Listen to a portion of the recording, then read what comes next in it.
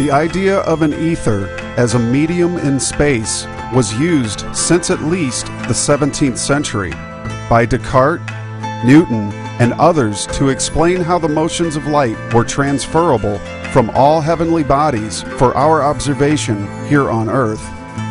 The idea of space being a complete vacuum was not tenable, since there would be nothing for light to wave in. Therefore, a medium was imagined which would convey the wave motions of so-called light from one place to another throughout the infinite universe. In Newtonian physics, the ether was hypothesized as the absolute and unique frame of reference.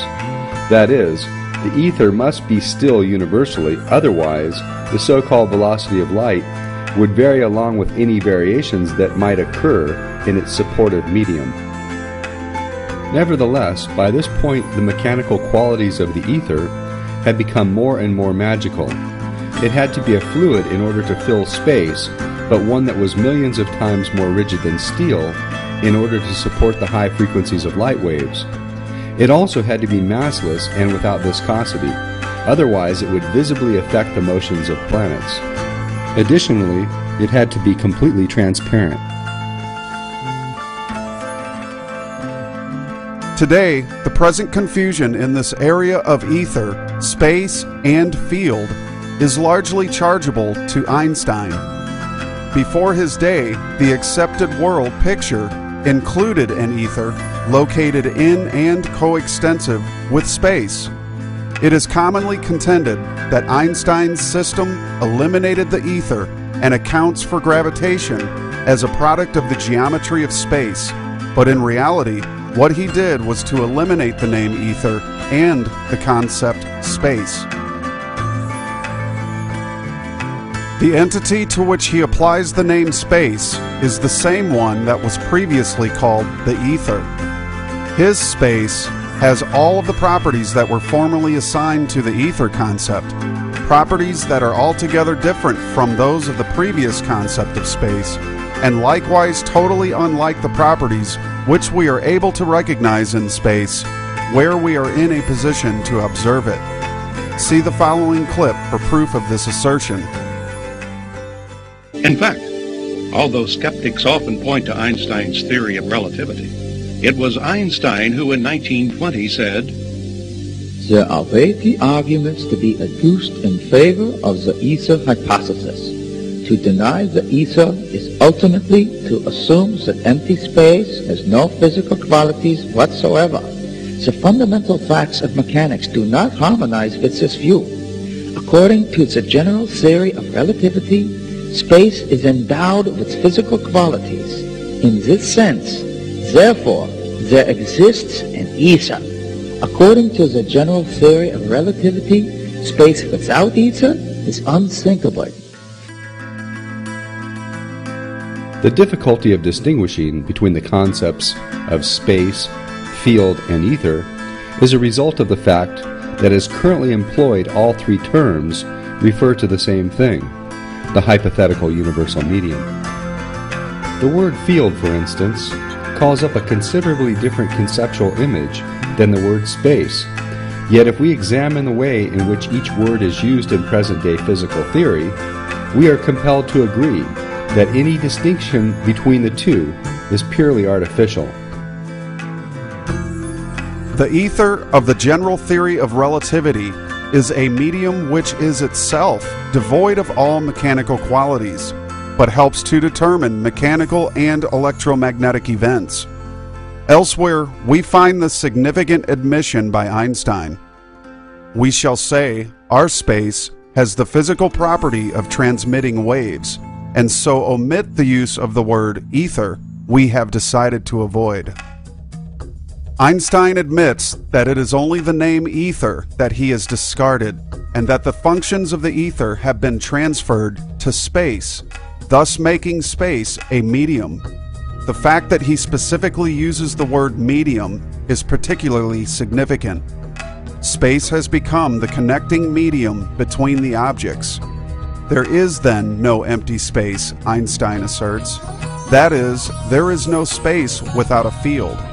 Thus, a totally new concept of space has been introduced. So, here we see Einstein claiming that the field or space, formerly known as the ether, and treated as such in his definition, is all that there is. Space is like a crucible holding matter, where varying intensities in space create physical matter. Space is the inversion of matter, not its substrate, source of its reality, or its crucible. The still magnetic light of the magnetic universe is the source of all motions in the electric universe.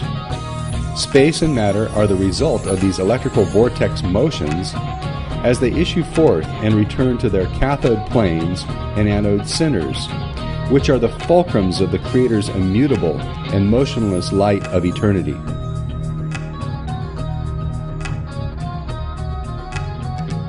Vortex wave motions of electrically simulated light create space around them in their negative, unwound condition. Space does not hold matter like a crucible. It is the inversion of physical matter and is filled with undetectable gases. Magnetic-controlled electric vortex wave motions create the two illusions of matter and space. They are all there is in this 3D cosmic light cinema we call the universe. These wave motions, perceived as being in space or traveling through space, are better perceived with a new concept of the archaic 17th to 19th century versions of an ether. Walter Russell was able to account for the properties of space with the knowledge of the invisible 3 octaves of space gases, which fill the infinity of space. These were deduced from his spiral periodical table. These elements are extremely nebulous and are beyond the detection of our senses, or the instruments mankind has built which might discover them. Russell spoke out against the concept of ether as employed by academia. For example, the light of incandescent suns is but an effect of one of the 2 equally opposed electric pressure conditions which interweave this universe into visible solids and liquids surrounded by invisible gases of space. Space is not empty, nor is it an ether. The space which surrounds every particle of matter in every wave field is the negative half of the wave field. Both halves are equal in potential, but vastly unequal in volume. The problem the early theorists heaped upon the theory of an ether was that it must be extremely small particles, just like theoretical and non-existent electrons of the nuclear theory of the atom, only billions of times smaller. Matter is infinitely divisible. This is where the theorists went wrong. Spiraling phi and fractal math show us the course of infinity in both domains of the macro and the micro. Russell's 3 octaves of gaseous space elements are the medium which allow for the transmission of the temporal pulsing electrical wave forms that simulate the eternal idea of the Creator's light, which is in a state of eternal rest. Light does not travel. It repeats itself wave field to wave field at the so-called velocity of light.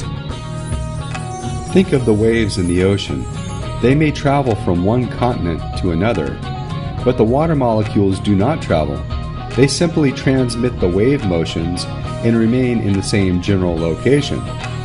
Electrical waves that simulate the idea of the Creator's light, which is eternally at rest, are repeated through the vast wave fields of the gaseous space elements and cause the illusion of the so-called travel of light throughout the infinity of the universe. Incandescence is not light. It is rapidly pulsing, spiraling electric waveforms which simulate the idea of the Creator's still magnetic light, of mind, which is eternally at rest. What mankind calls light is the electrical simulation of light and not light itself. The light we sense with our eyes is rapid electric wave vibrations, which cause electrical impulses in our senses, which are converted into visible images in our minds. with Russell's space octave elements transferring these spiraling electrical wave forms, we are freed from the many materialistic misconceptions of the early ether theorists and modern plasma theorists. Walter Russell's spiral periodical table was able to predict the discovery of many unknown elements and their isotopes, such as deuterium, tritium, plutonium, and neptunium. Academic scientists have only discovered a few of these many elements so far. Russell discovered that there were 21 elements lighter than hydrogen, unaccounted for in the Mendeleev periodical table, which we are referring to as the unseen octaves of space gases. These space gases possess the properties attributed to plasma as defined by academia. However, the academic plasma theory is flawed because it is based on the nuclear theory of the atom, which is insupportable and defunct. As we refer to the plasma used in modern electric universe theory, we are therefore speaking of Russell's unseen space gases, not the plasma as defined by academic sources. Russell told us that all cubic light crystals, whether they are atoms, galaxies, or stars, give their light to each other. Therefore, every cubic light crystal from the furthest reaches of the infinite universe is represented in the magnetic-controlled electric motions within every other light crystal in the universe. As we look out at the stars, the further away they are, the smaller they become in the light crystal we live in, called the sun. The magnetic-controlled electric motions of the most infinitely distant stars become the most infinitely small spiraling divisions of so-called matter within our solar system. The wave field boundaries of our solar system's cubic light crystal is millions of times greater in volume than the tiny star which centers it. This entire massive expanse of this cubic wave field is the sun. All wave motions within our sun's wave field are reflected to the furthest stars, and all of their motions are internally reflected within our solar light crystal.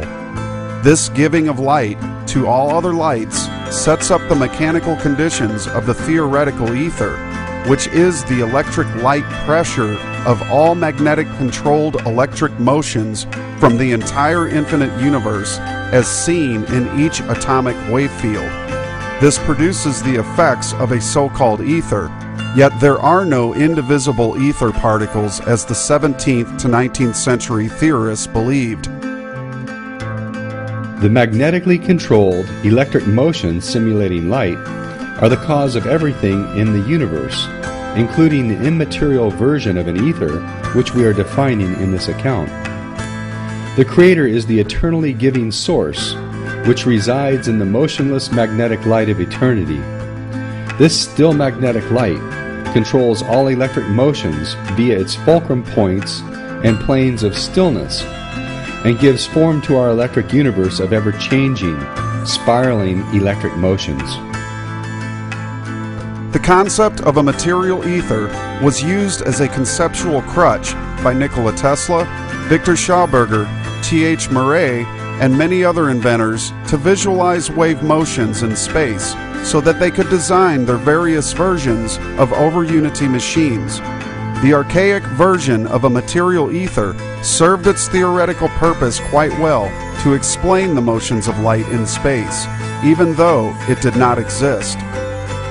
This conceptual crutch was a necessary mechanism for visualizing the wave motions of light in space, requiring a medium which would propagate these waves until a deeper understanding of the dynamics of the nature of light were to be comprehended and explained by the cosmic illuminate Walter Russell.